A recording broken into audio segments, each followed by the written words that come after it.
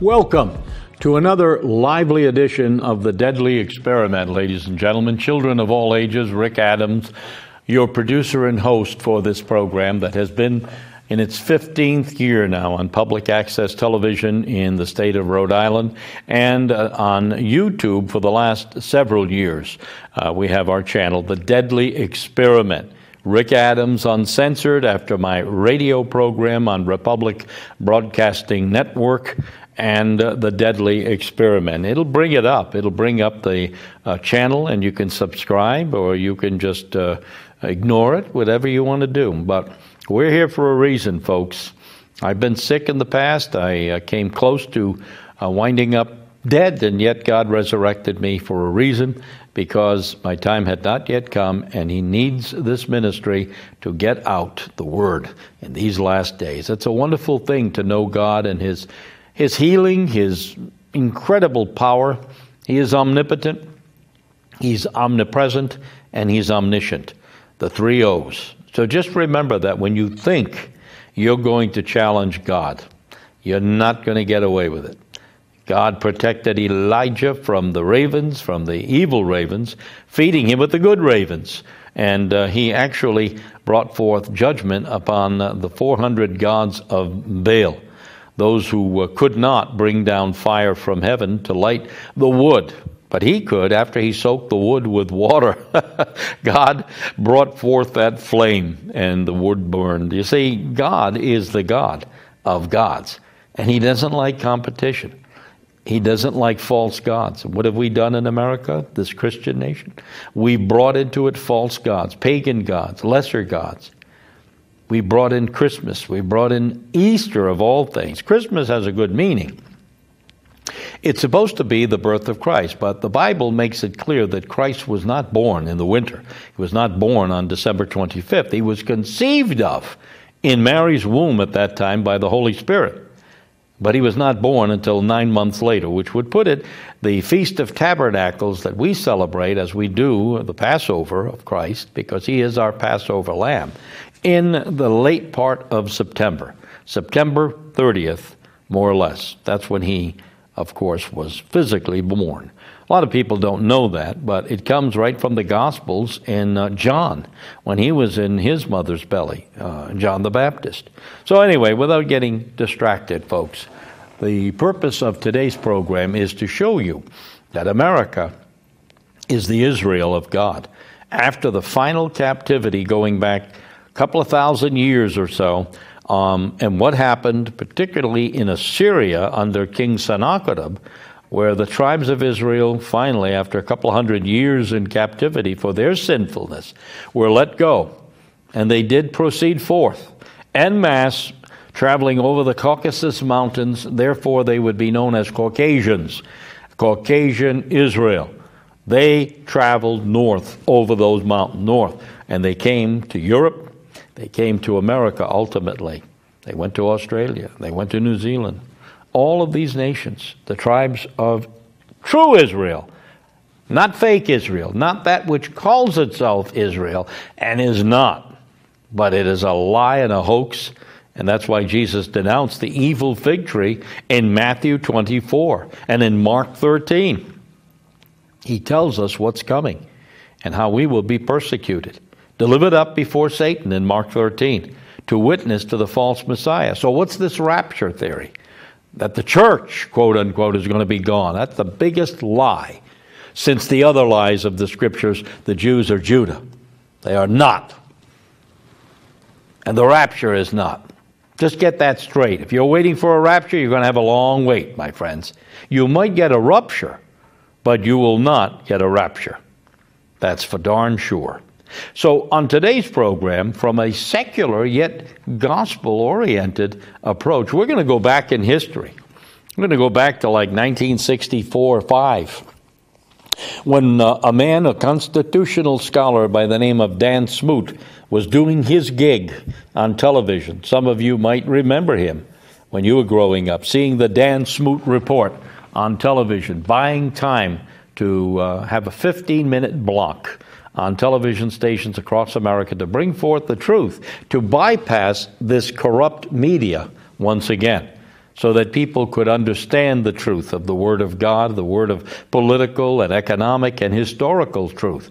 Where did America really come from? Well, the Bible tells us in Isaiah that the Israelite people would have a new land, a new nation, a new language, a new custom, different. It would be called the New Jerusalem. And where was it? Ultimately, here in America, the New Jerusalem. Folks, it's all there in the book of Isaiah. It's there in other Bible verses in the Old Covenant. More so than anything. The Old Covenant tells us more about prophecy, tells us more about things to come, particularly the millennium, than the New Covenant does. So remember that. When people say America's not mentioned in Bible prophecy, but Israel is, who do you think Israel is? The true Israel in the flesh. It's those of the Caucasian race of people. Jacob have I loved, Esau have I hated. Jacob had 12 sons, the 12 sons of Jacob. And we see where they went, to Norway, to France, to Italy, to Germany, of course, to Scotland and England, the birthright tribes. Joseph's sons, Ephraim in England and Manasseh here in the United States. Manasseh means forgetful. You realize that? Forgetful. They don't know who they are. We don't know who we are today, but we do know that the synagogue of Satan, which calls itself Israel and calls itself Judah, are not the true tribes of Israel. If they were, they'd behave like Israelites. They wouldn't kill and murder and maim and destroy and steal and rape and plunder and loot, would they? No, they would not. True Israelites, as Jesus said, you will know them by their fruits when they obey my word. If they have bad fruit, they're not of my sheep. Good fruits, yes, they are of God. For I have come forth from God. I am the Son of God. If you've seen me, you've seen the Father. Get it now? Wonderful. It's nice to know the truth, because the truth, as it says in the Gospel of John, chapter 8, verse 32, shall make you free. Jesus spoke that to the Pharisees who were of that lineage of Cain and that evil seed line. And they said, we've never been in bondage to any man. We've been free to roam the earth. Wow, they revealed themselves, didn't they? Because the children of the Hebrews or the Israelites always were in bondage. They were in bondage in Egypt. They were in bondage in Assyria. They were in bondage in Babylon. They were in bondage in Greece. They were in bondage in Medo-Persia and in Rome, and so on and so forth. Now we're at the end of the road. The final bondage is going to be a worldwide Babylonian captivity. And who's running the prison camp? Those who say they are of God and of Judah and of Israel, but are not, and do lie, and are of the synagogue of Satan. This man, Dan Smoot, a brilliant man, a brilliant constitutionalist, came to us from the FBI, left the Bureau in like 1950 or so to form the Dan Smoot Report to warn Americans of what would befall this nation. But in the meantime, this was during the Johnson administration, Lyndon Johnson, when he was talking about the new Roosevelt, the great society, and what America became as opposed to what it was, and why we're done, why we're just about at the end now, folks. Let's watch the Dan Smoot Report, America's Promise from the 1965 era. America's Promise. To President Johnson, a great society means government-guaranteed material prosperity and universal equality as defined and enforced by government. To the American Founding Fathers, a great society meant a political system which left people free to follow their own destinies with God's help. Not a nation devoted to the ideal of the common man, but a place where a man could become uncommon, without a government to harass him and hold him down to a common level. America was founded and built into the greatest nation of all times by men who established a constitutional system of limited government to guarantee personal freedom, by men who, firm in their faith in God, spoke with divine authority when they said to their own government, "Thou shalt not abridge these freedoms which God has given us. Government shall not." That was the promise of America. That is a summary of my report on America's Promise. The full report after a message from my sponsor. To President Lyndon B. Johnson, a great society means government-provided housing, government-guaranteed medical care, government-financed education, government-stabilized agriculture, government-subsidized arts, government-controlled industry, government-regulated jobs, government-created material prosperity, and universal equality as defined and enforced by government. To the American Founding Fathers, a great society meant the direct opposite. It meant a political system which left people free to follow their own destinies with God's help. The promise of America is obvious to anyone who knows her early history, knows enough about the Founding Fathers to understand their lives and their ideals. But the teeming millions from Europe who glutted our eastern ports of entry and pushed across the continent to the Pacific in the 19th century, they, for the most part, were ignorant of the details of American history. What was the promise of America to them? A promise of fertile land, cheap and abundant? A promise of great deposits of natural resources? A promise of good climate? There have always been other places with greater natural resources, with climate as good or better, and with land more fertile and plentiful than in the United States of America. Those American pioneers who pushed through gaps in the mountains, driving westward with blue vistas of hope and adventure in their eyes, were they in quest of social security or some kind of government-guaranteed existence? Were they yearning for the fat and easy life? Were they bound for the land of the common man? Most of them were common men in the general evaluation of the world. Most of them were poor and would have welcomed abundance. They all were human and would have been glad to be spared hardship and arduous labor. But these were not the things they sought in the New World. They expected and they encountered more hardship and harsh toil in the raw American wilderness than they had left behind in Europe.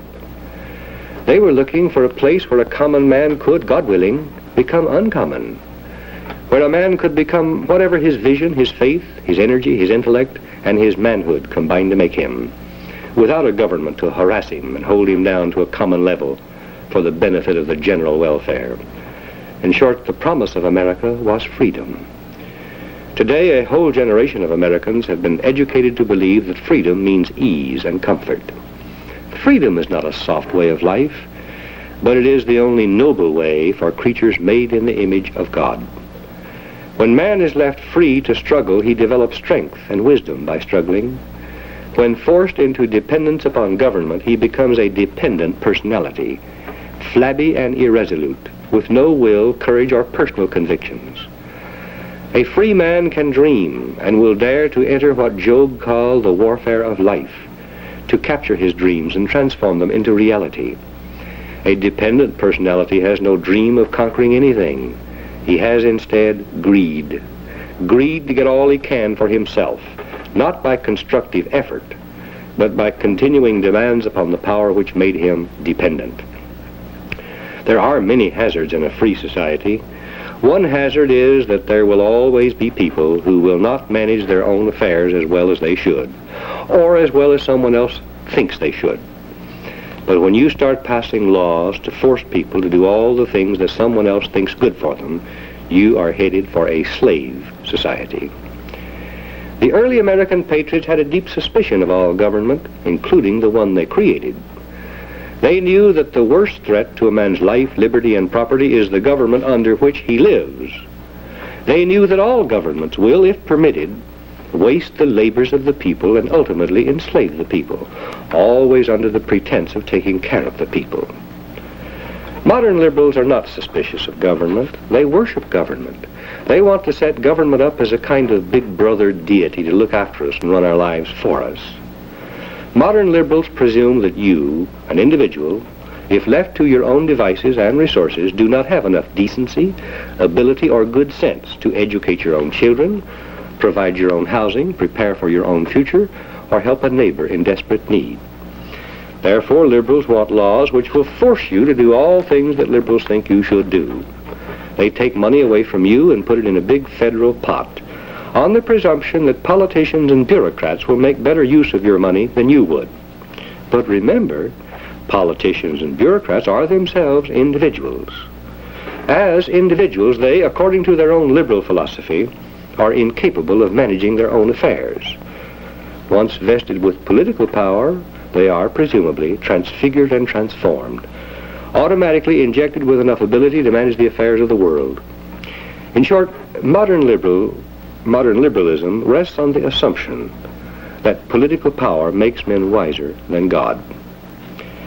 As philosophies of government, modern liberalism, communism, and fascism are all essentially the same. Each believes that government should have absolute power to promote the general welfare. The trouble here is that when government has absolute power to promote the general welfare, government must have absolute power to decide what the general welfare is. Why do communists murder people in nations they take over? Well, they're promoting the general welfare as communists see it. The welfare state, with the usual trappings of government price controls, government fixed minimum wages, government subsidies, government relief for the poor, and government pensions, was tried out in ancient Babylon, ancient Greece, ancient Rome, in Mussolini's Italy, in Hitler's Germany, and in all communist countries. It has always failed to provide economic security and has always ended in tyranny. A government which can take a warm personal interest in one citizen can take a cold, calculating interest in another. A government which can subsidize your farm or business or send you checks for unemployment or relief can also seize the bodies and property of your sons and daughters. Many Americans are pitifully confused in their efforts to defend Americanism against communism because they do not really know the difference. They have the leadership of modern liberalism to thank for this confusion. Using the police power of government to take from those who have for redistribution among those who have not is called by our liberals achieving economic justice through the processes of democracy. In communist countries, the same thing is called liquidation of capitalism through the dictatorship of the proletariat. What is the Americanism concept of helping the have-nots? Every American has an individual responsibility under God to help others in distress. But the decision as to when, how much, and to whom is legally and morally his and not his government's. Government cannot make men prosperous any more than it can make men good. Government cannot produce anything. It can merely seize and divide what individuals have produced. Government can give the people nothing which government has not first taken away from them. And the amount which government doles back to the people or spends to promote their welfare is always less than it takes. America is a fabulous country, a land where lofty mountains and deep rivers bear names that are music on the tongue, names rich in the lore and legend of marvelous and mysterious Indian tribes who prefer death to surrender. But America is more than poetry. It is a land where men know that morality, conscience, and happiness can be achieved only by individual effort with divine help, where equality signifies the equal importance of individuals before God and before the law, but recognizes the infinite diversity of talents, tastes, ambitions, capacities, and material conditions as natural for free man and essential to the progress of human society.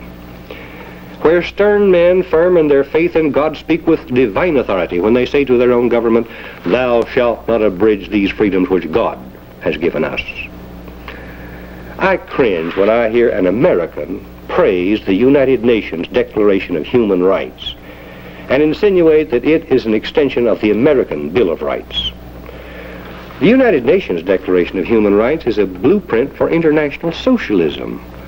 It is a promise of all member nations that the force of government will be used to level and spread material benefits until everyone enjoys the same kind of sameness that characterizes a fine litter of fattening hogs. The American Bill of Rights, on the contrary, tells government what it must not do.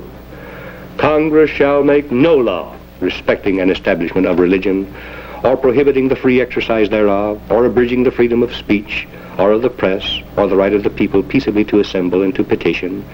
The right of the people to keep and bear arms shall not be infringed. The right of the people to be secure in their persons, houses, papers, and effects shall not be violated. Government shall not. That is the American philosophy of liberty, which spread abroad and tugged at the hearts of men all over the earth.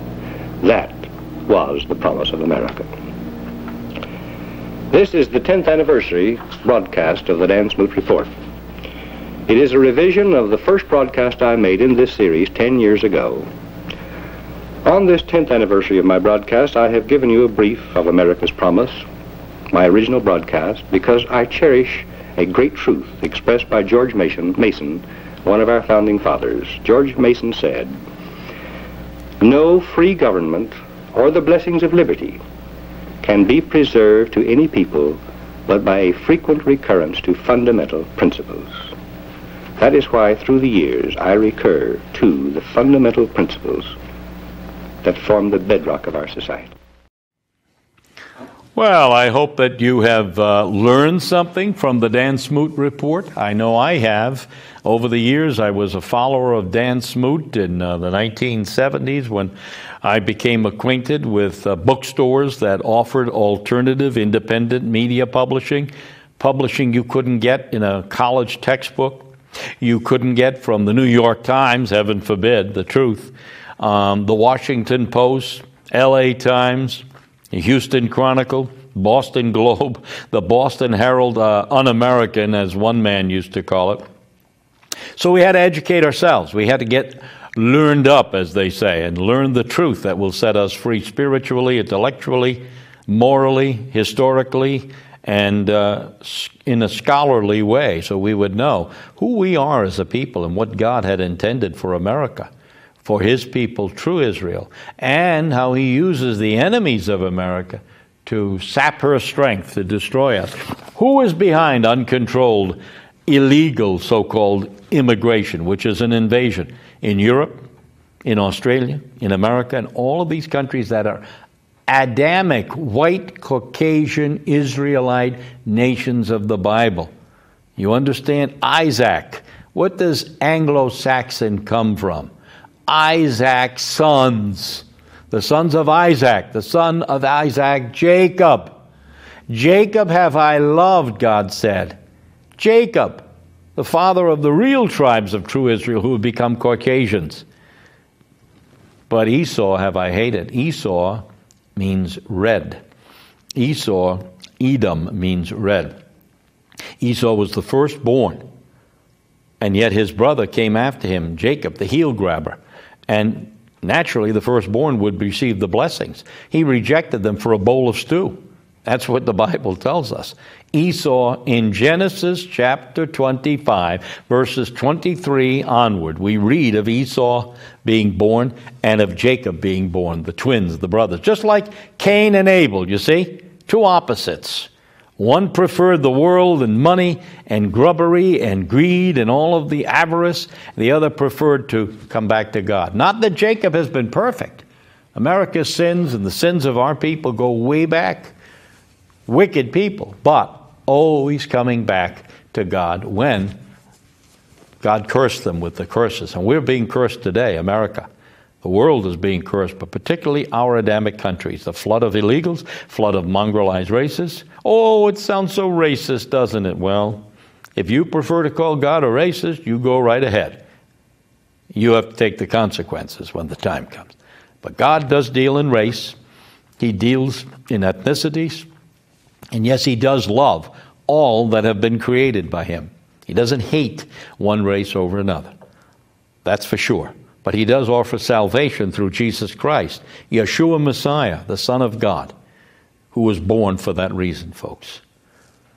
So Dan Smoot makes a lot of sense. America was seduced, just as Eve was seduced in the Garden of Eden. Only America was seduced not with the genitalia so much as with economic corruption, political corruption, all the filthy, dirty politicians that you can count on your well, you can't count on your fingers or your toes, but certainly you can count up almost to infinity on a chalkboard, of course, today on a tablet, on a cell phone.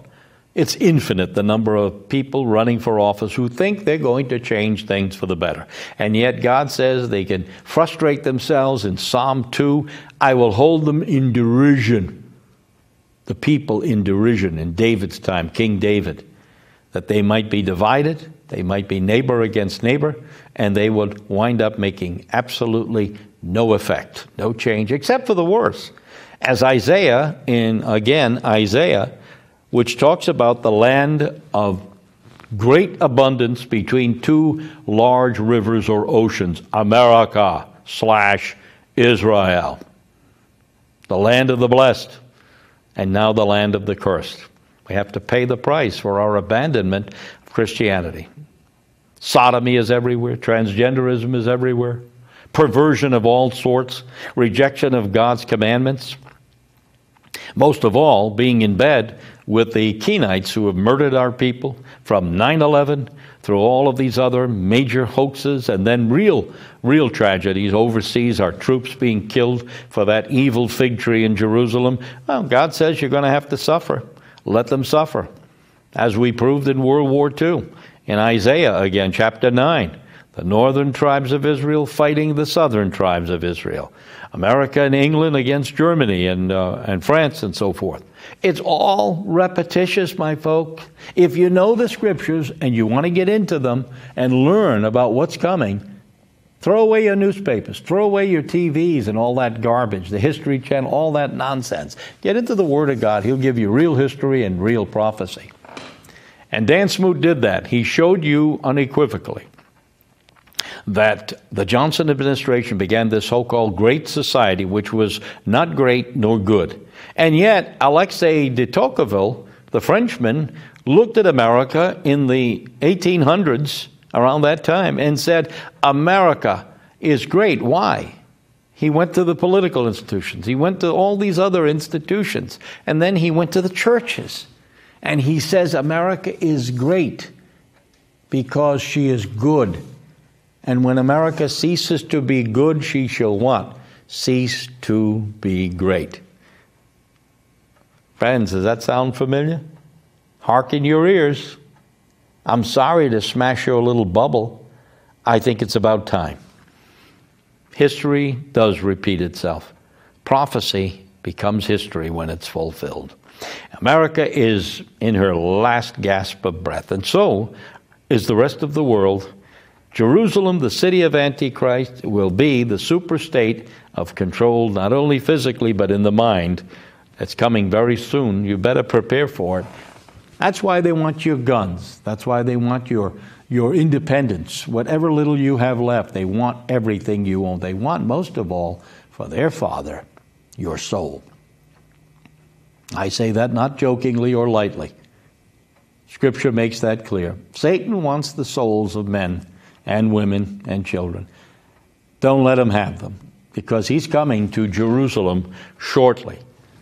Remember that, folks. The wars will come shortly with Russia, which is Esau today, Russia and America. You can see it forming now through Russiagate and all of these fake probes. China also will emerge. Unfortunately, some of the men of the East, including Iran, will be brought in by the synagogue of Satan in Jerusalem. Be mindful. Rick Adams is telling you the truth from the Word of God. Until the next program, may God bless His elect and Yahweh bless them as well.